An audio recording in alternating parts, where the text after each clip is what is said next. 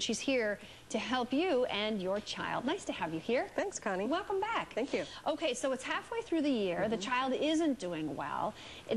Frustration sets in. Where should we start? Well, like I say, start back to the basics. Assignment pad, notebooks, calendars, keep track of daily assignments as well as long-term projects and writing in dates to get to that long-term project. Parents checking homework every night.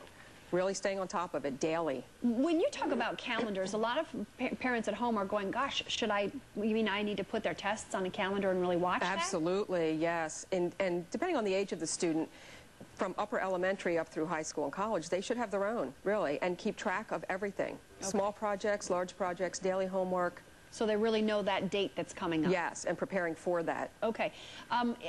If that isn't working, what's the next step?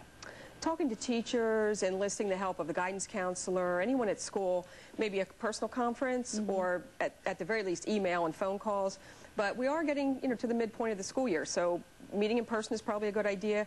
Getting a tutor, particularly a one-on-one tutor, coming to the home or coming to the center. It's real important to really sort of kick into high gear now, because we've already almost lost the second marking period, because the grades will be out soon for that. Right. So it's important to get something really going. Okay. And not just waiting for it to happen.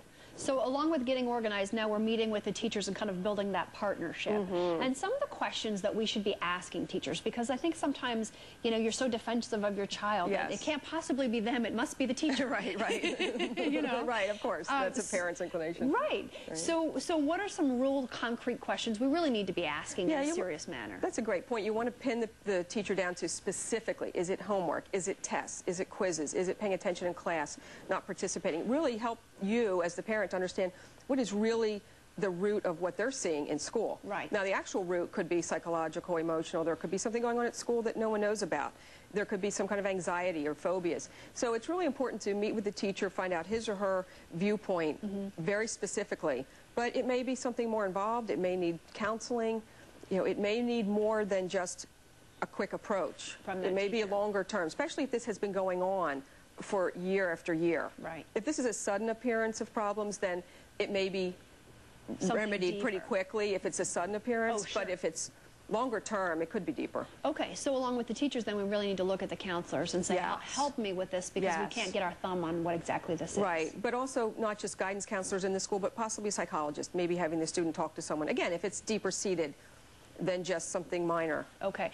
Then should we be pushing our child? Let's say, for instance, we've set the calendar, we've got them doing the homework, we've met with the teachers, the counselors, everybody. We feel like we're at the end, and the student's saying, but I'm doing the best I can. Should we be pushing them to do better? Well, that's really a judgment call between the tutor and the teacher and the parent. They should all be communicating as links on a chain, because it could be a case where the child just isn't doing his or her potential up to their level. But it could be, again, something more serious. So you could start by, if these other areas are not producing enough results, taking away something small. Reducing some privileges, maybe take away some TV time, some video game time, some phone time, if it's a teenager that spends a lot of time on the phone. Right. Or take away a weekend activity. And then you may see some improvement with the tutor and the other things that are happening with communicating. Then maybe that's all it is. But you may need to take away more. As a punishment, and also really as a time management thing. Exactly. Because we get used to having so much time on the computer or so much time in front of the television, we lose perspective of that compared to the investment into the homework. Yes, time management is huge, and that's a great thing that the parents can do at home. Whether they set a timer or they just keep a close eye on it, it really is something to keep the student on track. Okay. Other things that we should be doing as well to really make sure that the child is held accountable? I just really believe in keeping the communication open between the school, the parent, if there is another service involved. I think that everyone plays a part in this student's life, but the student has to really be coming forth and coming to the plate as well. Right. But holding each part of this chain accountable. Every person that deals with the child.